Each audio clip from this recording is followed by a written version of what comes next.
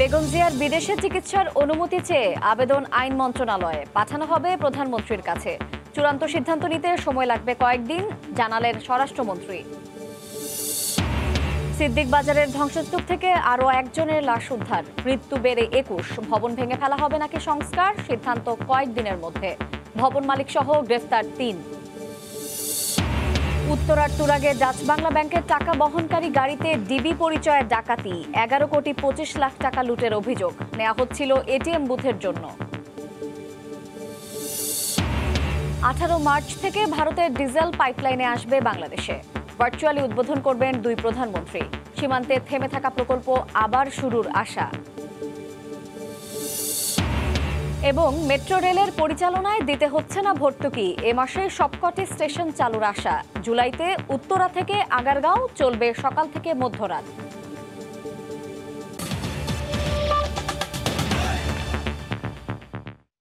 সময় সংবাদের সঙ্গে আছি আমি শায়লা রহমান। বিএনপি চেয়ারপারসন বেগম খালেদা জিয়াকে বিদেশে চিকিৎসার সুযোগ দিতে পরিবারের আবেদন স্বরাষ্ট্র মন্ত্রণালয় থেকে আইন মন্ত্রণালয়ে পাঠানো হয়েছে। আইনমন্ত্রীর সুপারিশের পর পরবর্তী সিদ্ধান্ত জানা যাবে। স্বরাষ্ট্রমন্ত্রী জানিয়েছেন, আবেদনটি আইন মন্ত্রণালয় থেকে প্রধানমন্ত্রীর কাছে পাঠানো হবে। চূড়ান্ত সিদ্ধান্ত জানতে সময় লাগবে আরও কয়েকদিন। এদিকে দুদক আইনজীবী বলছেন, আদালতের নির্দেশনা ছাড়া বিদেশে চিকিৎসার সুযোগ পাবেন না বেগম জিয়া।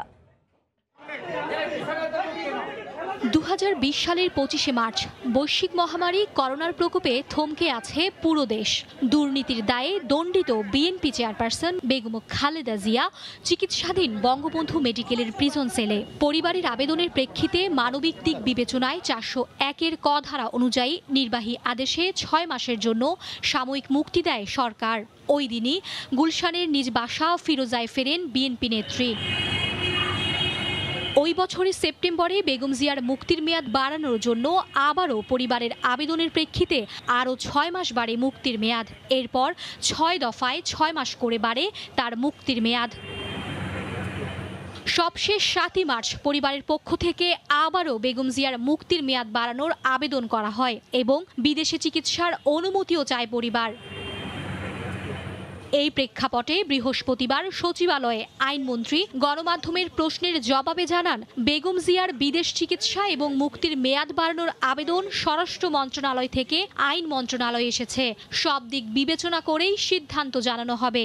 স্বরাষ্ট্র মন্ত্রণালয় বেগম খালেদা জিয়ার ভাই একটা আবেদন করেছেন তার যে শর্তযুক্ত মুক্তির মেয়াদ আরও বাড়ানোর জন্য। সেই ফাইলটা আইন ও বিচার বিভাগ, আইন, বিচার ও সংসদীয় বিষয়ক মন্ত্রণালয়ে এসছে। আমার কাছে এখনো আসে নাই। আমাদের মতামত দেওয়ার পরে তারপরে এটাকে স্বরাষ্ট্র মন্ত্রণালয়ে পাঠানো হবে। আমি যেটা মনে করি সেটা হচ্ছে যেই শর্ত আছে সেই শর্তই থাকবে, এটাই আমার বিশ্বাস। এদিকে বিষয়টি নিয়ে গণমাধ্যম কর্মীদের করা প্রশ্নের জবাবে স্বরাষ্ট্রমন্ত্রী জানালেন, আবেদনটি প্রধানমন্ত্রীর কাছে পাঠানো হবে। এরপরেই চূড়ান্ত সিদ্ধান্ত, যাতে সময় লাগবে বেশ কয়েকদিন। আবেদন আমরা যথাযথভাবে প্রক্রিয়া নিচ্ছি। এটা আইন মন্ত্রণালয়ে যাবে, সেখান থেকে মাননীয় প্রধানমন্ত্রীর কাছে যাবে। গৃহীত হবে কিনা না গৃহীত হবে আরো কয়েকদিন আপনাদের অপেক্ষা করতে। এদিকে দুর্নীতি দমন কমিশনের আইনজীবী বলছেন, আইন অনুযায়ী বেগম জিয়ার বিদেশে চিকিৎসার কোনো সুযোগ নেই। বিদেশি চিকিৎসা যদি প্রয়োজন হয় উনি কোর্টে আসবে, কোর্টে দরখাস্ত দিবে, আদালত সেটা দেখবে। এবং আদালতের উপরে তার সরকার না। জিয়া অরফানেজ ট্রাস্ট এবং জিয়া চ্যারিটেবল ট্রাস্ট মামলায় দণ্ডিত আছেন বেগম খালেদা জিয়া।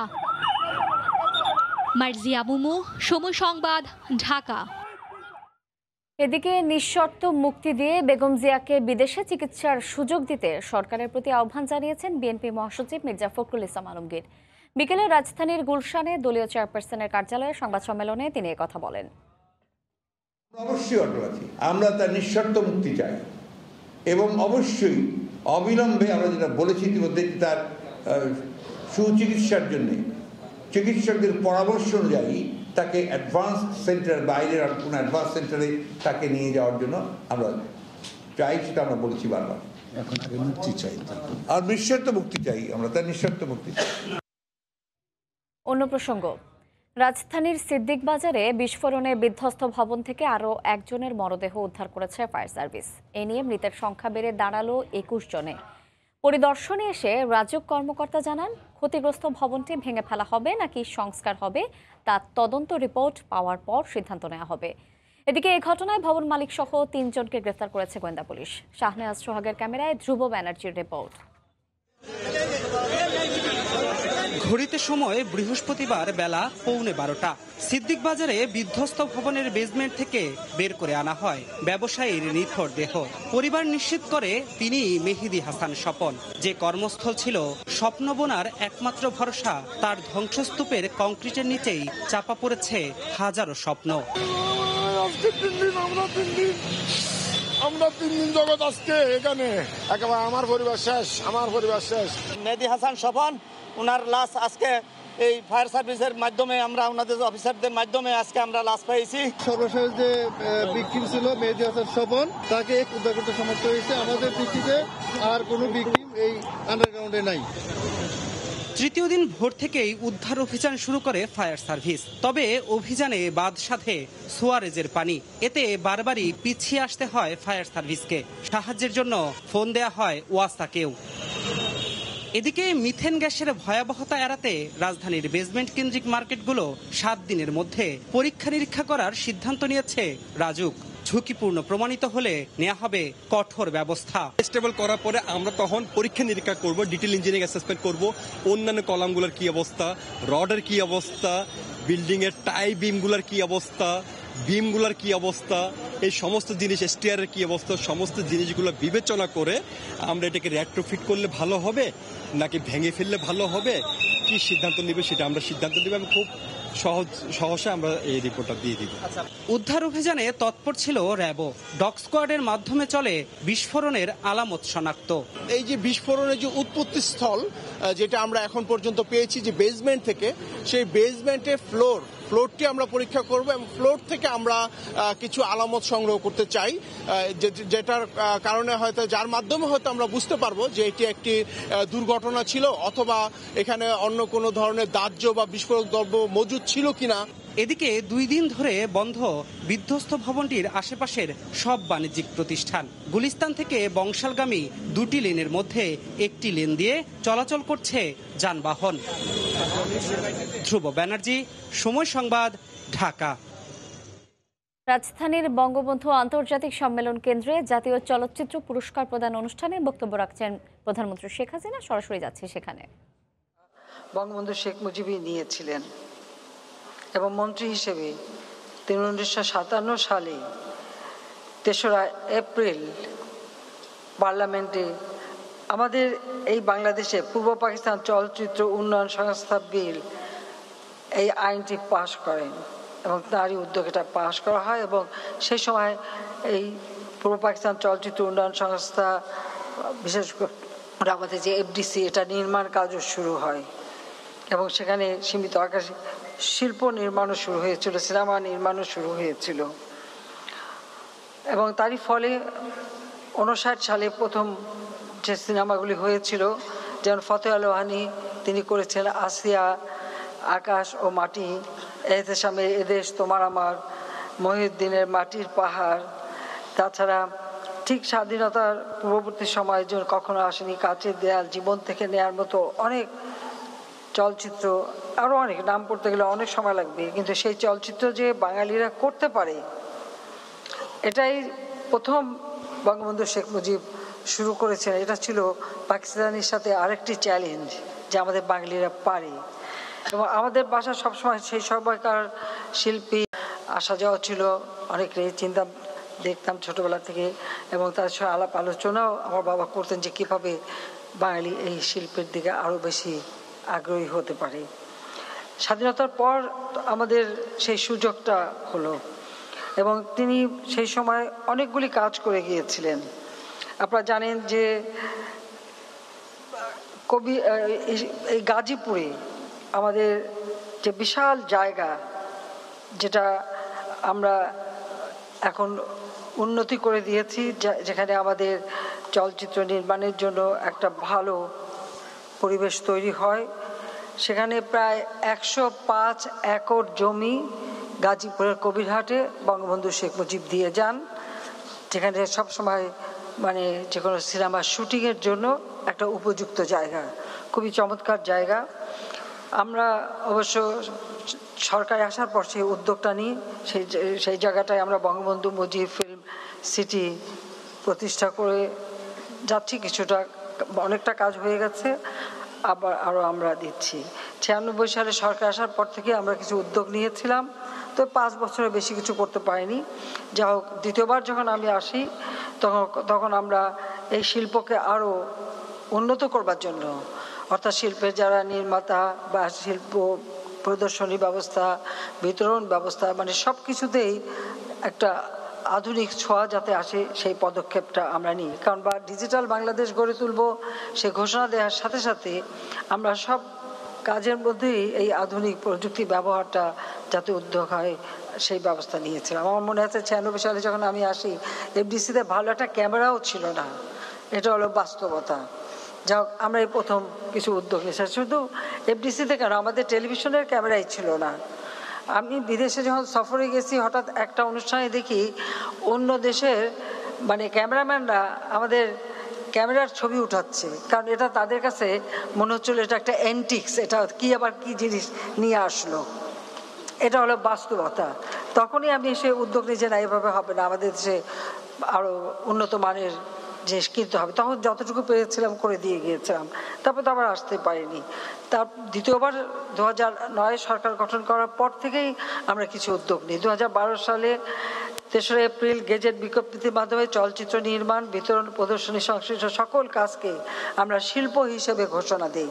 কারণ শিল্প হিসেবে ঘোষণা দিলে অনেক ক্ষেত্রে মানে একটু ট্যাক্স রিবেট পাওয়া যায়, অনেক সুযোগ পাওয়া যায়, আর এর গুরুত্বটাও বাড়ে। এবং তারপরে আমরা জাতীয় শিল্পনীতির আওতায় বাংলাদেশ চলচ্চিত্র শিল্প যাতে বিভিন্ন সুযোগ সুবিধা পেতে পারে তার ব্যবস্থাটা আমরা করে দিয়ে ভিত্তিটা তৈরি করে দিয়েছিলাম। আমরা চলচ্চিত্র সংসদ নিবন্ধন আইন 2011 প্রণয়ন করি।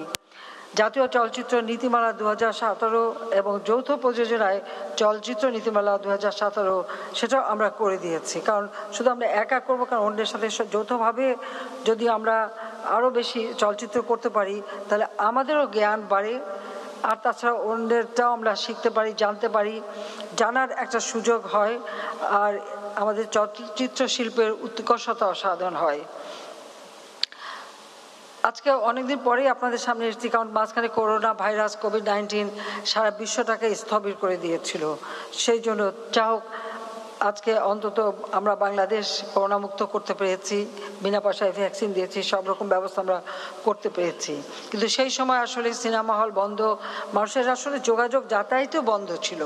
কিন্তু ওই অবস্থার মাঝেও যারা সিনেমা শিল্প তৈরি করেছেন তাদের সত্যি আমি আন্তরিক সাধুবাদ জানাই যে সে সময়ও আপনারা কিছু উদ্যোগ নিয়েছেন, কাজ করেছেন। সে সময় সকলের জন্য খুব কষ্ট ছিল। আর আমাদের সিনেমা হলগুলি এগুলি সবই অ্যানালগ এবং অত্যন্ত পুরনো। তা আমি বহু আগে থেকে আমাদের যারা মালিক তাদের সঙ্গে বহুবার বসেছি, তাদেরকে অনুরোধও করেছি যে আপনারা এগুলিকে আধুনিক করে ফেলেন, এটা করার দরকার ছিল। তো যাক, এবারে আমরা প্রায় 1000 কোটি টাকার একটা আলাদা ফান্ড রেখে দিয়েছি যারা মানে তাদের, এবং সেখান থেকে যে কেউ অন্তত প্রাথমিকভাবে 10 কোটি টাকা ঋণ নিতে পারবে খুব অল্প সুদে। সেখানে ইন্টারেস্ট রেটটাও আমরা কম ধরেছি। আর তাছাড়া বাকি টাকা নিয়ে তো সেই বিশেষ করে জেলা উপজেলা পর্যায় পর্যন্ত যাতে সিনেমা হল মানে সিনেপ্লেক্স, আমরা যা বুদ্ধি দিয়েছি যে অনেকে তো সিনেমা হল আছে, সেগুলি আপনারা ভেঙে ফেলে নতুন করে সিনেপ্লেক্স করে গড়ে তোলেন, যাতে সবাই পরিবার পরিজন নিয়ে যেতে পারে, সিনেমায় যেতে পারে। এটা ঠিক যে এক সময় যেহেতু একটু আধুনিক প্রযুক্তির কারণেই মানুষ মানে সিনেমা হল বিমুখ হয়ে গিয়েছিল, ওই ঘরে বসে মানে টেলিভিশনের মাধ্যমে সিনেমা দেখা, ওই ধরনের একটা প্রবণতা কিন্তু এখন কিন্তু আবার ফিরে আসছে। এটা কিন্তু বাংলাদেশ না, বিদেশেও আমরা দেখতে পাচ্ছি যে এখন কিন্তু মানুষ সিনেমা হলমুখী হচ্ছে। আর সেরকম বই পেলে তো মানুষ যায়, সেটা আমরা তার প্রমাণও বাংলাদেশে পেয়েছি। কয়েকটি ভালো সিনেমা হয়েছে এবং মানুষ কিন্তু সিনেমা দেখার জন্য হলে যে মানে তাদের একটা আগ্রহ, সেটা আমরা দেখেছি। আর তাছাড়া আমাদের দেশের মানুষের বিনোদনের ক্ষেত্রটা তো খুব সীমিত, সেই জন্যই যাতে তারা যাতে সিনেমা দেখতে পারে সেই ব্যবস্থাটা করা দরকার। সেই জন্য আমরা এই ফান্ডটা তৈরি করে দিয়েছি। আর তাছাড়া আপনারা জানেন যে আমরা বিশেষ প্রণোদনা দিয়ে প্রত্যেকটা ক্ষেত্রেই যেন করোনা ভাইরাসের কারণে স্থবির না হয়, সব আমাদের কিছু যেন সচল থাকে, তার ব্যবস্থাটাও আমরা নিয়েছি। আমাদের শিল্পীরা যারা তখন কাজ করেন খুবই তাদের নাম ডাক থাকে, কিন্তু এক সময় খুবই দুরবস্থায় পড়ে যান। আর এটা আরও বেশি আমাদের নজরে এসেছে এই করোনাকালীন সময়ে। অনেকেই মানে কোনো কাজই পেতেন না, তখন আমাদের সাধ্যমতো আমরা চেষ্টা করেছি। তবে আমরা ইতিমধ্যেই একটা উদ্যোগ, এটা বহুদিনের দাবি ছিল, আমরা একটা চলচ্চিত্র শিল্পী কল্যাণ ট্রাস্ট আইন 2021 এটা আমরা পাশ করে দিয়েছি। আর এর সাথে শুধু এখানে শিল্পী বলেও না, চলচ্চিত্রের সাথে যারা সম্পৃক্ত, আমাদের যন্ত্রশিল্পী, কলাকুশলী, মঞ্চসজ্জা থেকে শুরু করে যারা আছে সকলকে নিয়েই কিন্তু এই ট্রাস্ট ফান্ডটা করা। এর একটা সিড মানিও দেওয়া হয়েছে। তা আমি মনে করি আমাদের দেশে তো অনেক বিত্তশালী আছেন, তারাও এখানে বেশ কিছু অনুদান দিতে পারেন। আর শিল্পীরাও যে যখন যা অর্জন করেন কিছুটা সেখানে দিয়ে রাখলে পরে এটা আগামী দিনে যারা কাজ করে তাদের জন্য ভালো হবে, নিজেদের জন্য ভালো হবে। কারণ আমরা একটা তৈরি করে দিই, কিন্তু সেটাকে আরও মানে কার্যকর করা এটা কিন্তু সকলেরই একটা দায়িত্ব। সেই জন্য আমরা একটা অনুরোধ থাকবে যে আমাদের শিল্পী, কলা কুশলী যারা যখন আপনারা ভালো সিনেমা করছেন, ভালো টাকা পাচ্ছেন, তার থেকে সামান্য কিছু ওখানে এই ট্রাস্ট ফান্ডে আপনারা দিয়ে আপনাদের নামটাও রাখতে পারেন। আর ট্রাস্টের পক্ষ থেকে আমি বলবো যারা যখন অনুদান দেবে সেই তালিকাটা যেন থাকে, এবং এই তালিকাটা শুধু এখানে থাকে না, এখন তো তথ্য প্রযুক্তির যুগ, কাজে এটা যদি ওয়েবসাইটেও থাকে তো সবাই দেখতে পারবে কে কতটুকু মানে সহযোগিতা করলো বা অনুদান দিল, সেইটা আপনারা করতে পারেন। আমার পক্ষ থেকে যা আমি করে যাচ্ছি এটা আমি বলবো, কারো মানে যখনই যার প্রয়োজন হচ্ছে আমি খুঁজে বের করে সেগুলি ব্যবস্থা নিচ্ছি। আর আমার ছোট বোন আছে, সে হচ্ছে সারা বাংলাদেশের দুনিয়ার খবর সে রাখে সারাদিন, আর আমাকে বসে বসে বলে যে এটা করতে হবে, ওটা করতে হবে, ওটা করতে হবে। এমনকি করোনা ভাইরাসের সময় আমাদের যেমন যন্ত্রশিল্পী থেকে শুরু করে যারা সহযোগী, কোনো কাজও নাই, তাদের কোনো অর্থ নাই, আমার উপর হুকুম আসলো তাদের সবাইকে সাহায্য করতে হবে আর্থিকভাবে, আমি করে দিলাম। এভাবে কিন্তু সব ব্যাপারে আমরা করে দিয়েছি। কাজে আমি এটাই বলবো যে যে কোনো বিপদ আপদে এই ট্রাস্ট থেকে যে কেউ অনুদান নিতে পারে এবং নিজের প্রয়োজন মেটাতে পারে, সেই ক্ষেত্রে সকলের এখানে সহযোগিতা দরকার। হয়তো আমি আছি, যা লাগবে দেবো, কিন্তু সবাই তো আর দেয় না, এটা তো আপনারা নিজেরা ভালোই বুঝেন। তো সেই জন্য আমি বলছি সবাই এই ব্যাপারে একটু মানে আন্তরিক থাকবেন। আর আমাদের চলচ্চিত্র পুরস্কার আজকে যারা বিভিন্ন ক্যাটাগরিতে পুরস্কার পেয়েছেন, আপনারা জানেন একসময় খুবই মানে পুরস্কারের এটা একটু কমই ছিল, আমরা এখন চেষ্টা করছি সেটা একটু বাড়াতে।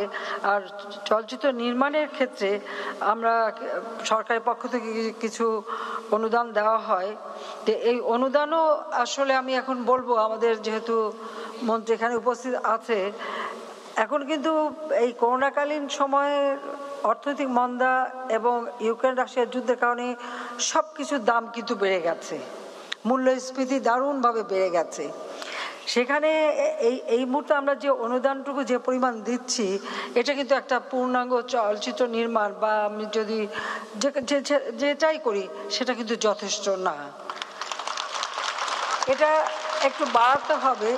তো আমি এটা দেখে আগামী বাজেটে আমি নিজে ওটা উদ্যোগ নেব যে এই অনুদানের পরিমাণটা বাড়িয়ে দেওয়া, যাতে আমাদের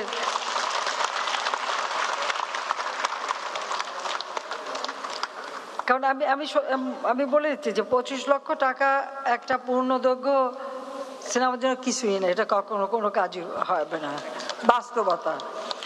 আর মানে স্বল্প দৈর্ঘ্যের জন্য মাত্র 20 লাখ টাকা, এটা হয় না। আরো একটু ভালো পরিমাণ থাকলে পরে আমি মনে করি আরো ভালো সিনেমা হবে। কারণ আমি দেখেছি যে আমাদের যে এখন একটা সকলের মাঝে যে একটা আলাদা মেধা আছে, শক্তি আছে, চিন্তা শক্তি আছে, এবং একটা আর্টিস্টিক মনোভাব, শৈল্পিক মনোভাবটা আছে। আর সেই সাথে সাথে সব থেকে বেশি আপনারা লক্ষ্য করবেন যে জীবনধর্মী শিল্পগুলি যখন হয়, সিনেমাগুলি হয়, সেগুলি কিন্তু মানুষকে বেশি আকর্ষণ করে, কারণ মানুষ তার জীবনের প্রতিচ্ছবিটা সেখান থেকে পায়। আবার একটা সিনেমা পারে একটা মানুষের জীবনটা পাল্টে দিতে বা একটা সমাজের জীবনটা পাল্টে দিতে। সিনেমা, নাটক সব ক্ষেত্রেই কিন্তু এর একটা অবদান থাকে এবং মানুষের মানে চিন্তা চেতনার আর উৎকর্ষতা ঘটাতে পারে, কাজে অন্যায় অপরাধ থেকে দূরে রাখতে পারে। কাজে সেইভাবে আমি মনে করি যে আমাদের যারা শিল্পী, সাহিত্যিক, যারা এমনকি সাহিত্যিক যারা সাহিত্য রচনা করেন, যাদের লেখার উপর ভিত্তি করে সিনেমা হয়, তারাও যদি এভাবে জীবনধর্মী মানে রচনা তৈরি করেন, নাটক তৈরি করেন বা সাহিত্য তৈরি করেন, আর তার উপর ভিত্তি করে যদি সিনেমাগুলি হয়, সেটা আমাদের সমাজটাকে আমরা যে এগিয়ে নিয়ে যেতে চাচ্ছি, উন্নত করতে চাচ্ছি, মানুষের জীবন মান উন্নত করতে চাচ্ছি, মেধা বিকাশের সুযোগ সৃষ্টি করতে চাচ্ছি, সেই সুযোগটা কিন্তু পাওয়া যায়। কাজে আমি মনে করি যে আমাদের এই গত কিছুদিন আমরা দেখলাম অনেকগুলি সিনেমা হয়েছে যেটা সত্যি আন্তর্জাতিক মানসম্পন্ন এবং দেশের মানুষও কিন্তু সেগুলি লুফে নিয়েছে, সেটা আপনারা নিজেরাই দেখেছেন। শুধু আমাদের দেশের সীমানা পেরিয়ে কিন্তু বাইরেও এর একটা মানে আমি বলবো চাহিদা বেড়েছে। তো সেভাবেই আসলে আমাদের সকলের কাজ করা দরকার। আমি চলচ্চিত্র অঙ্গনে এখানে যারা উপস্থিত সবাইকে আমি সাধুবাদ জানাই যে আমি জানি এই যে সীমাবদ্ধতা থাকা সত্ত্বেও আপনারা কিন্তু অনেক কষ্ট করেই কাজ করে যাচ্ছেন আর এই সিনেমা শিল্প গড়ে তুলছেন। এফডিসিতে একটা ভালো কমপ্লেক্স তৈরি করার বহুদিন থেকেই আমরা উদ্যোগ নিয়েছিলাম, এই কাজটা খুব বেশি এগোচ্ছে না, এটাই আমার সব থেকে দুঃখ লাগে, কারণ এমনকি এর প্ল্যানটা সব কিছুই দেখে দেওয়া, কিন্তু এই কাজটাও যাতে একটু দ্রুত হয় সে ব্যবস্থা করা। আর কবিরহাটে যেখানে একটা ছোট খাল আছে, পাহাড় আছে, মানে একটা শুটিং করার খুব চমৎকার জায়গা, তো সেখানে কিছু প্রাথমিক পর্যায়ে কিছু কাজ হয়েছে, সেখানে আরও কাজ করতে হবে এই জন্য যে ওখানে যাতে সকলে যে থাকতে পারে বা থাকার মতো উপযুক্ত জায়গা এবং শুটিং করার জন্য আনুষঙ্গিক যা যা প্রয়োজন সেগুলি যাতে ওখানে পাওয়া যেতে পারে সেই ধরনের সুযোগ সুবিধা ব্যবস্থা করা। যাতায়াতের ব্যবস্থাটা গাজীপুর এখন অনেক ভালো, রাস্তা এবং রেল আমরা করে দিয়েছি, কিন্তু সেখানে এই জায়গাটা যেহেতু জাতিপিতা আমাদের দিয়ে গেছে, এটাকে আরও সুন্দরভাবে একটা শুটিং স্পট হিসেবে আরও উন্নত মানের এবং আধুনিক প্রযুক্তি সম্পন্ন করে ফেলা উচিত, সেটা আমি মনে করি। আর তাছাড়া আমরা ইতিমধ্যেই যেমন আমরা ফিল্ম আর্কাইভ তৈরি করা হয়েছে, বিশাল বিল্ডিংও করে দিয়েছি ট্রেনিংয়ের জন্য, কাজে এই ট্রেনিংটাও খুবই দরকার। আর এফডিসি কমপ্লেক্স নির্মাণ এটা বোধহয় আর একটু দ্রুত কাজ করে দিলে আমরাই মনে করি আমাদের দেশের জন্য অনেক ভালো হতো। আমরা এটুকু বলবো যে আমাদের পক্ষ থেকে সব রকম সুবিধা থাকবে। আর আগে এক সময় ছিল মানে সেন্সর বোর্ড নিয়ে অনেক অভিযোগ ছিল, তখন এই সেন্সর বোর্ডটা বাদ দিয়ে এখন সার্টিফিকেটের ব্যবস্থা করা হয়েছে। তবে এটা বলবো যে এটা ফিল্ম বন্ধ করার জন্য না, বরং উৎকর্ষতা সাধনের জন্যই দরকার। যদি কোথাও কোনো এমন কিছু থাকে যেটা হয়তো সমাজের জন্য খুব ক্ষতিকারক, নিশ্চয়ই সেগুলি বাদ দিয়ে পরিহার করে এটাকে আরো সুন্দরভাবে করা, সেই ব্যবস্থাটা করা দরকার। আর এ বিষয়ে একটা আইনের পদক্ষেপ নেওয়া হয়েছে, যেটা মন্ত্রিপরিষদে অনুমোদন করে দেওয়া হয়েছে। পরবর্তীতে এটা এখন লেজিসলেটিভ বিভাগে ভিটিংয়ের জন্য আছে, এটা হয়ে গেলে পরে আমরা এই যে সার্টিফিকেশন প্রথাটা আইনগতভাবে যাতে চালু করা যায় সেই পদক্ষেপটা আমরা নেব।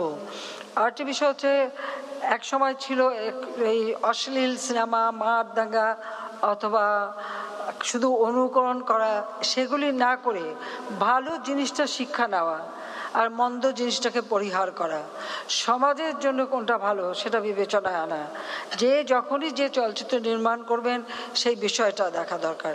আর কিছু তো সিনেমা এমনই দরকার যে বাবা মা ভাই বোন সবাই মিলে যেন দেখতে পারে।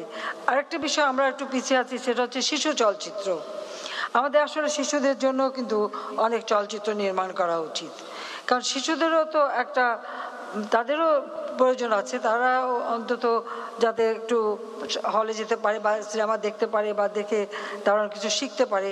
কাজে এই শিশু চলচ্চিত্র যারা করবে তাদের জন্য আলাদা অনুদান একটু ভালোভাবে দেওয়া দরকার বলে আমি মনে করি। আমরা অশ্লীল চলচ্চিত্র নির্মাণ, প্রদর্শন এবং পাইরেসি নিয়ন্ত্রণে একটা টাস্ক ফোর্স গঠন করা হচ্ছে। সে টাস্ক ফোর্স করলে পরে আমি মনে করি এই ধরনের কাজ বন্ধ হবে। ইতিমধ্যে অত্যাধুনিক ফিল্ম আর্কাইভ ভবন নির্মাণ করা হয়েছে। আর তাছাড়া এখন পুরনো যে সিনেমাগুলি এগুলি কিন্তু আবার নতুনভাবে নতুন প্রযুক্তিতে এগুলি পরিবর্তন করার একটা সুযোগ আছে আমাদের, এবং এটা অনেক জায়গায় হচ্ছে। কাজে আমরা যদি আমাদের পুরনো ফিল্মগুলি, সেগুলির অবদান কিন্তু এখনও আছে। বিশেষ করে মুক্তিযুদ্ধ চলাকালীন সময় বা মুক্তিযুদ্ধ পরবর্তী যে সিনেমাগুলি হয়েছিল সেটা আমাদের মুক্তিযুদ্ধের ইতিহাসকে নতুন প্রজন্মের সামনে তুলে ধরে। তো সেগুলি আমি মনে করি যে এর ডিজিটাল ভার্সন করে ফেলা উচিত। ডিজিটাল ভার্সন করে এটা আরও বেশি করে প্রচার করা যে আমাদের স্বাধীনতা সংগ্রাম, আমাদের মুক্তিযুদ্ধে মানুষের যে অবদান, যে ত্যাগ তিতিক্ষা, এবং সেগুলি আমাদের প্রজন্মের পর প্রজন্মই কিন্তু এর আবেদনটা থাকবে। আর ইতিহাস জানা এটা সকলেরই একান্ত প্রয়োজন। সেগুলি আমরা যেমন আর্কাইভে রাখা, পাশাপাশি এগুলিকে ডিজিটাল ভার্সন করে আমাদের প্রদর্শনীর ব্যবস্থা নেওয়া দরকার। আমরা চাচ্ছি যেভাবে আমরা করতে, আর পুরনো থাকবে, আবার ডিজিটাল পদ্ধতিতে দীর্ঘদিন এটা সংরক্ষণ করারও সুযোগ আছে। সেইভাবেই আমরা আর্কাইভের কাজ আমরা করেছি, কিন্তু এটা আর্কাইভে এগুলি আবার যেগুলো অনেকগুলি ফিল্ম হয়তো একটু দীর্ঘদিন পরে থেকে নষ্ট হয়েছে, সেগুলিকে নতুনভাবে কিন্তু আবার প্রস্তুত করা যায়। এটা আধুনিক প্রযুক্তি ব্যবহার করে, ডিজিটাল সিস্টেম ব্যবহার করে কিন্তু সেগুলি উদ্ধার করা যায়।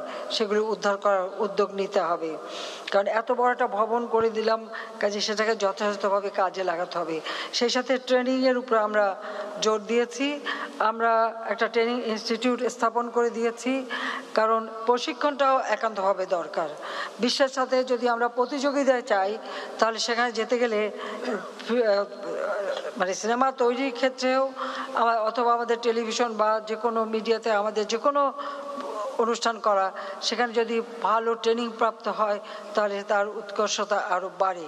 কাজে আমি মনে করি যে আমাদের এই ট্রেনিং ইনস্টিটিউটটা এখন কাজ করছে, কিন্তু এখানে আরও একটু সকলের আন্তরিকতার সাথে কাজ করা দরকার। যে Bangladesh cinema and television institute এবং জাতীয় গণমাধ্যম ইনস্টিটিউটের মাধ্যমে আমরা আমাদের ট্রেনিংয়ের ব্যবস্থা করেছি, যেখানে শিল্পী, কলাকুশলী থেকে শুরু করে সকলেই ট্রেনিং নিয়ে অত্যন্ত দক্ষতার সাথে কাজ করতে পারবেন। বাংলাদেশে একসময় মাত্র একটা টেলিভিশন ছিল সরকারি, আর একটা রেডিও ছিল, তাও সরকারি। 96 সালে আমি যখন সরকার গঠন করলাম, আমি এটা উন্মুক্ত করে দিলাম বেসরকারি খাতে। দেওয়ার পেছনে আমার একটাই উদ্দেশ্য ছিল, কর্মসংস্থান সৃষ্টি করা। আমাদের শুধু সাধারণ মানুষ না, আমাদের শিল্পী, কলা কুশলী, তাদের জন্য একটু সুযোগ সৃষ্টি করে দেওয়া। কাজে এখন আমাদের 45টা টেলিভিশন চ্যানেল, কাজে সকলে এখানে বেশ কাজ করার সুযোগ পায়। এরই সাথে বিভিন্ন মানে কলা কৌশলী বা অন্যান্য যারা আনুষঙ্গিক, প্রত্যেকেরই কিন্তু ব্যাপক হারে কর্মসংস্থানের সুযোগ হয়েছে। তাছাড়া আমরা বিভিন্ন ডিভিশনে বা জেলায়ও আমরা টেলিভিশন সেন্টার করে দিচ্ছি। আমাদের কমিউনিটি বেতার, আমরা প্রায় 32টা কমিউনিটি বেতার কেন্দ্র সম্প্রচার কার্যক্রম পরিচালনা করছে। 27টি FM বেতার আমরা দিয়েছি। আমাদের আমি জানি না, অনেক সময় আপনারা দেখেন কথা বলে যে আমরা নাকি কি টক শো হয়, এত টেলিভিশন খুলে দিচ্ছি তো সারাদিন তো অনেকে কথা বলে। তো অনেক কথা বলার পরে কেউ বলবে আমরা কথা বলতে পারি না। অথচ বাংলাদেশে এখন 2455টি পত্রিকা, 170টি অনলাইন সংবাদ পোর্টাল, 14টি IP-TV অনুমোদন দেওয়া হয়েছে। সেখানে সবাই তো মন ভরে কথা বলছে, তারপরে কথা বলতে পারলো নাটা কোথায়, কে মুখটা বন্ধ করে ধরলো আমি তা জানি না। আমি দেখলাম ঘন্টার পর ঘন্টা অনেক কিছু বললো, সরকারকে নানা রকম সমালোচনা করলো, করে সব কথা শেষ কথা আমরা কথা বলতে পারি না। তা আমি অবশ্য একটু মজা করে একজন বলছিলাম যে এরকম যেই যখন বলবে তখন ওই বিদ্যুৎটা বন্ধ করে দিও, তাহলে আর শোনা যাবে না, তাছাড়া তো কোনো উপায় নাই। যখন বলতে যখন পারে না তখন বন্ধ করে দেওয়াই ভালো। যাক, সেটা এমনিই বলেছি। তা ঠিক আছে, বলুক সবাই, যত কথা বলতে চায় বলুক। যাক, আমরা বঙ্গবন্ধু স্যাটেলাইট 1 উৎক্ষেপণ করছি। আমাদের টেলিভিশনগুলি যারা চালাচ্ছে তারা কিন্তু এখন বঙ্গবন্ধু স্যাটেলাইটের মাধ্যমেই চালাচ্ছে। এর আগে কিন্তু তাদেরকে বিদেশি পয়সা দিয়েই কিন্তু স্যাটেলাইট ব্যবহার করতে হতো, সেখান থেকে তাদের বাঁচিয়ে দিয়েছি। কাজেই সেটাও আবার আমরা নতুন আর একটা স্যাটেলাইটও করব, সেটা বিশেষ করে এই তথ্য সম্প্রচারে আরও বেশি উদ্যোগী হবে এবং আমাদের আবহাওয়া তথ্য প্রচার এটার উপরে আরও যাতে নেওয়া যায় সেভাবে আমরা দ্বিতীয়টা উৎক্ষেপণের ব্যবস্থা নিচ্ছি। কাজে আমি চাই আমাদের এই শিল্পটা যেন সবসময় মানে চালু থাকে, ভালো থাকে, উন্নত মানের থাকে, আরও বেশি বেশি যেন পুরস্কার দিতে পারি। তবে পুরস্কার বিতরণী অনুষ্ঠানটা আর একটু সুন্দরভাবে করা দরকার, সেটা আমি বলছি। এটা মানে অবশ্য এটার জন্য আমি দায়ী, কারণ আমার এত সময় কম, তো আমার সময় বাঁচাতে যেই বাপখানের জন্য একটা নাম বললো, একটা পুরস্কার দিয়ে দিলাম। আসলে সিনেমার পুরস্কার তো এরকম হওয়া উচিত না। যখন যেটার জন্য দেব তার কিছুটা ফুটেজ দেখব, তার টিউনটা, গানটা একটু সুর শুনবো, তারপরে না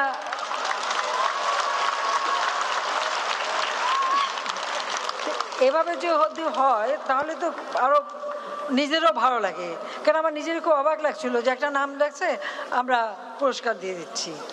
তো এভাবে না হয়ে যদি একটু সুন্দরভাবে করা যায়, তো হ্যাঁ, এটা আমি আগেই দোষ স্বীকার করেছি যে আমার কারণই করে, আমার সময়ের অভাব, সময়, এটা ঠিক। তারপরেও আমি চাই আগামীতে আরো একটু সুন্দরভাবে হোক, সেভাবে এই জন্য আয়োজন করা হয়। কারণ আমি সবসময় মনে করি যে আসলে চলচ্চিত্র এমন একটা গণমাধ্যম যা দেশের মানুষের মন মানসিকতা বদলে আরো উন্নত মানের করে দিতে পারি। আর এই দেশ আমরা স্বাধীনতা অর্জন করেছি, কাজে স্বাধীন দেশ সারা বিশ্বে মাথা উঁচু করে চলবে, সেটাই চাই। আমাদের বেশ কিছু সিনেমা এখন আন্তর্জাতিক পর্যায়ে সমাদৃত হয়েছে, সেজন্য আমি সত্যি গর্বিত এবং যারা নির্মাণ করেছে তাদেরকে আমি আন্তরিক ধন্যবাদ জানাই। কাজে আমাদের যে সেরকম দক্ষ এবং মেধাবী মানে শিল্পী আছে বা নির্মাণ শিল্পে এরকম দক্ষতা আছে, সেটাই তো প্রমাণ হয়েছে।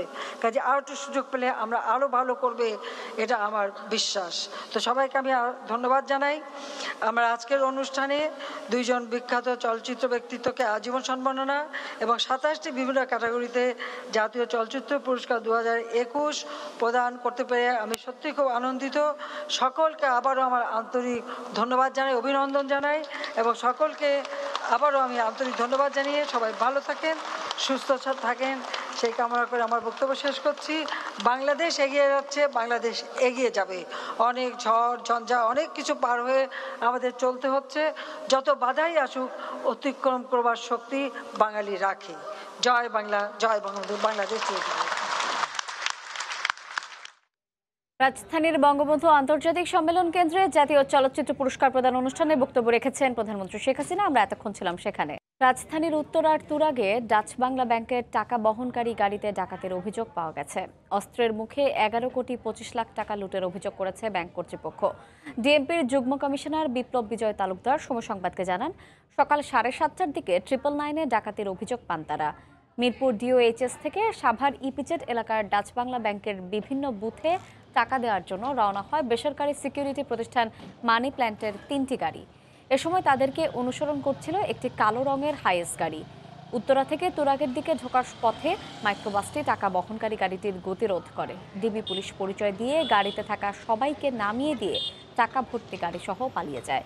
খবর পেয়ে ঘটনাস্থল পরিদর্শন করেছে পুলিশ। এলাকাটিতে কোনো সিসিটিভি ক্যামেরা না থাকায় তাৎক্ষণিকভাবে অপরাধীদেরকে শনাক্ত করা যায়নি।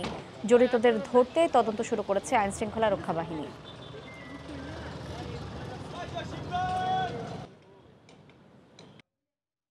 মার্চ থেকে ভারতের ডিজেল পাইপলাইনে আসবে বাংলাদেশে। ভার্চুয়ালি উদ্বোধন করবেন 2 দেশের প্রধানমন্ত্রী। পররাষ্ট্র মন্ত্রণালয়ের সংবাদ সম্মেলনে একথা জানিয়েছেন মন্ত্রী। সীমান্তে থেমে থাকা প্রকল্প আবার শুরুর আশা প্রকাশ করেছেন তিনি। G20 পররাষ্ট্রমন্ত্রী পর্যায়ের বৈঠকে অংশ নিতে গত 1 মার্চ ভারত সফরে যান পররাষ্ট্রমন্ত্রী ডক্টর একে আব্দুল মোমেন। মূল সম্মেলনের পাশাপাশি ভারত, যুক্তরাষ্ট্র সহ বিভিন্ন দেশের পররাষ্ট্রমন্ত্রীর সঙ্গে সাইড লাইনে বৈঠক করেন তিনি। সেখান থেকে কাতারে এলডিসি সম্মেলনের প্রধানমন্ত্রী শেখ হাসিনার বহরে যোগ দেন 4 মার্চ। লোক মারা যায়। ভারত ও কাতারে 8 দিন সফর শেষে বুধবার দেশে ফেরেন পররাষ্ট্রমন্ত্রী। বৃহস্পতিবার সাংবাদিকদের মুখোমুখি হয়ে তিনি জানান, দুটি সফরই ফলপ্রসূ হয়েছে। আগামী 18 মার্চ 130 কিলোমিটার দীর্ঘ বাংলাদেশ ভারত মৈত্রী পাইপলাইন উদ্বোধন হবে বলে সুখবর দেন পররাষ্ট্রমন্ত্রী। দুই দেশের প্রধানমন্ত্রী ভার্চুয়ালি যুক্ত হয়ে উদ্বোধনের পর পশ্চিমবঙ্গের শিলিগুড়ি থেকে পার্বতীপুর ডিপোতে ডিজেল আসবে বলে জানান তিনি। ভারতের মাননীয় প্রধানমন্ত্রী আমাকে বললেন যে 18 তারিখে ভার্চুয়ালি আমাদের মাননীয় প্রধানমন্ত্রীর সহযোগী একসাথে এটা উদ্বোধন করবেন। এছাড়া সীমান্ত এলাকায় বন্ধ থাকা প্রকল্পের কাজে ভারতের বাধা দেওয়ার বিষয়ে সমাধানে দিল্লি আশ্বাস দিয়েছে বলে জানান পররাষ্ট্রমন্ত্রী। ছোটখাটো সমস্যা আছে, হ্যাঁ, এই বর্ডারে মারা হমক টমক, আমরা এগুলো আবার তুলেছি এবং বলেছি যে অঙ্গীকারটা রাখেন, এবং আমরা কেউ চাই না, তারাও চায় না, আমরাও চাই না। পররাষ্ট্রমন্ত্রী জানান, আলোচনায় বাংলাদেশের উন্নয়ন যাত্রায় পাশে থাকার কথা জানিয়েছে মার্কিন পররাষ্ট্রমন্ত্রী Anthony Blinken. Secretary of state আমাকে বলেছেন যে এগুলো কিছু কিছু হয়, but we will stand by, আপনাদের সাথে আমরা আছি। বিএনপি নেতা সালাউদ্দিনের দেশে ফেরা প্রসঙ্গে মন্ত্রী বলেন, বিদেশে দণ্ডিত বাংলাদেশিদের বিচারিক প্রক্রিয়া শেষের পর দেশে ফিরতে পারেন। অপরাধে দণ্ডিত হয়, তা অপরাধ শেষ হয়ে যায়, সে যদি বাংলাদেশের নাগরিক হয় তাহলে বাংলাদেশে ফিরবে। তাজওয়ার মাহমিদ, সময় সংবাদ, ঢাকা। মেট্রো রেলের পরিচালনায় দিতে হচ্ছে না ভর্তুকি, এরই মধ্যে ব্রেক ইভেন্টে চলে এসেছে বলেও ব্রিফিংয়ে জানিয়েছেন এমআরটির ব্যবস্থাপনা পরিচালক।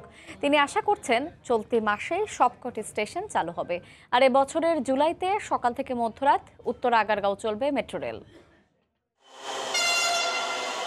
ডিসেম্বরে উত্তরা থেকে আগারগাঁও সরাসরি চালুর পর থেকেই একের পর এক বাড়ছে মেট্রো রেলের পরিধি। পল্লবী, উত্তরা সেন্টার, মিরপুর 10 সহ এখন সকাল 8:30 থেকে দুপুর 12:30 পর্যন্ত 5টি স্টেশন ছুঁয়ে নিয়মিতই চলছে ট্রেন। কর্তৃপক্ষ আগেই জানিয়েছে চলতি মার্চেই সবগুলো স্টেশন চালুর পরিকল্পনা তাদের। সেই ধারাবাহিকতায় বৃহস্পতিবার সংবাদ সম্মেলনে ডিএমটিসিএল জানায়, আসছে 15ই মার্চে দুয়ার খুলবে মিরপুর 11 আর কাজীপাড়া স্টেশনের। মার্চের শেষ সপ্তাহে চালু হবে উত্তরা দক্ষিণ আর শেওড়াপাড়া, তবে সকাল থেকে রাত পর্যন্ত চালু হবে জুলাই মাসে। আমরা 15/3/2023 তারিখে আমরা মিরপুর 11 এবং কাজীপাড়া স্টেশন আমরা চালু করে দেব। বাকি দুইটা এই মাসেই হবে, শেষ সপ্তাহে হবে। এমআরটির ব্যবস্থাপনা পরিচালক জানান, এরই মধ্যে 7,90,000 যাত্রী চলাচল করেছে দেশের প্রথম বৈদ্যুতিক ট্রেনে। আয় হয়েছে 5.25 কোটি টাকা, যা থেকে মিটেছে পরিচালন ব্যয়। জি, আমরা এখন ব্রেক ইভেনে আছি। যাত্রী আমাদের এই পর্যন্ত হচ্ছে 7,90,000 এবং টিকিট বিক্রি হয়েছে, বা তার সাথে আনুষঙ্গিক যে কথাগুলো বলেছি তার সাথে আমাদের 4,76,00,000। জুলাই থেকে দ্বিতীয় ধাপ আগারগাঁও থেকে মতিঝিলে শুরু হবে পরীক্ষামূলক রেল চলাচল। রাশেদ লিমন, সময় সংবাদ, ঢাকা। রমজান সামনে রেখে সারা দেশে টিসিবির কার্যক্রম শুরু হয়েছে। এই সুবিধা পাচ্ছেন ফ্যামিলি কার্ডধারী 1 কোটি পরিবার। মাত্র 570 টাকায় মিলবে চিনি, ছোলা, খেজুর সহ 5 পণ্য। এদিকে রাজধানীতে কার্যক্রমের উদ্বোধন করে বাণিজ্যমন্ত্রী বলেছেন, রমজানের আগে 2 দফা পণ্য বিক্রি করবে টিসিবি। পবিত্র রমজান উপলক্ষে এবার বাড়তি পণ্য হিসেবে ছোলা ও খেজুর সহ 5টি খাদ্যপণ্য বিক্রি শুরু করেছে টিসিবি। বৃহস্পতিবার রাজধানীর তেজগাঁওয়ে কার্যক্রমের উদ্বোধন করে বাণিজ্যমন্ত্রী বলেন, রমজানে 1 কোটি কার্ডধারী নিম্ন আয়ের পরিবার কম দামে টিসিবির খাদ্যপণ্য কিনতে পারবেন দুবার। এই কার্যক্রমের মাধ্যমে আমরা প্রায় 5 কোটি মানুষের কাছে পৌঁছেছি। এই কার্ডের মাধ্যমে তাদের কম দামে সাশ্রয়ী মূল্যে চালও দেওয়া যায়, সেটার ব্যবস্থা নেওয়া হচ্ছে। কার্ডের সংখ্যা বাড়ানোর প্রশ্নে বাণিজ্যমন্ত্রী জানান, নতুন করে আরো 5,000 পরিবারকে এই কর্মসূচির আওতায় নিয়ে আসার চেষ্টা চলছে। আপাতত আমাদের 1 কোটি পরিবার আছে, এর চেয়ে বেশি বাড়ানোর কোনো সুযোগ নাই। তারপরেও আমরা কিছু 1000 একটা রিকোয়েস্ট আছে, সেটার ব্যাপারে চেষ্টা করা হচ্ছে। এদিকে বাণিজ্যমন্ত্রী স্বল্প পরিসরে উদ্বোধন করে চলে যাওয়ার পরপরই বিশৃঙ্খলা সৃষ্টি হয় পণ্য বিক্রি কার্যক্রমে। পরবর্তীতে ডিলার পয়েন্টে শুরু হয় বিক্রি। কার্ড পদ্ধতিতে অনিয়ম বন্ধ হলেও পণ্যের পরিমাণ বাড়ানোর দাবি ভোক্তাদের। অনেক উপকার হচ্ছে আমার। এখানে বাজারে কিনতে গেলে আমাদের আরো 200-300 টাকা ভরা লাগতো, এখানে আমার আর ভরা লাগে না। যার কার্ড আছে হয়ে নিতে পারে, আর মনে কোনো গ্যাঞ্জাম ট্যাঞ্জাম মনে হয়। আমরা সুষ্ঠু দিতেছি সবাইকেই, যতক্ষণ আমাদের কার্ডের পরিমাণে মাল থাকবে তখন আমরা দিব পাবলিককে। ঢাকা সিটিতে 570 টাকার প্যাকেজে ছোলা খেজুর সহ 5টি পণ্য দেয়া হলেও ঢাকার বাইরে 470 টাকার প্যাকেজে দেয়া হচ্ছে 4টি পণ্য, ছোলা, চিনি, সয়াবিন তেল ও মসুর ডাল। কাজল আব্দুল্লাহ, সময় সংবাদ, ঢাকা। অস্ট্রেলিয়ার মেলবোর্নে ট্রাকের ধাক্কায় বাংলাদেশি বংশোদ্ভূত এক শিক্ষার্থী নিহত হয়েছেন। বুধবার স্থানীয় সময় সকাল 6:30টায় মাউন্ট ওয়েভারলি এলাকায় এই দুর্ঘটনা ঘটে। 18 বছর বয়সী নিহত শিক্ষার্থীর নাম গাজী আজরাব এজাজ। বিশ্বের অন্যতম সেরা মোনাশ বিশ্ববিদ্যালয়ের প্রথম বর্ষের শিক্ষার্থী ছিলেন তিনি। নিহত ওই শিক্ষার্থী অস্ট্রেলিয়ায় তার মায়ের সঙ্গে থাকতেন বলেও জানা গেছে। এজাজের পারিবারিক সূত্রে জানা যায়, নিজ বাসার সামনে সাইকেলে করে জিমে যাওয়ার পথে ট্রাক চাপায় তার মৃত্যু হয়। এই ছিল সময় সংবাদে, সঙ্গে থাকুন সময়।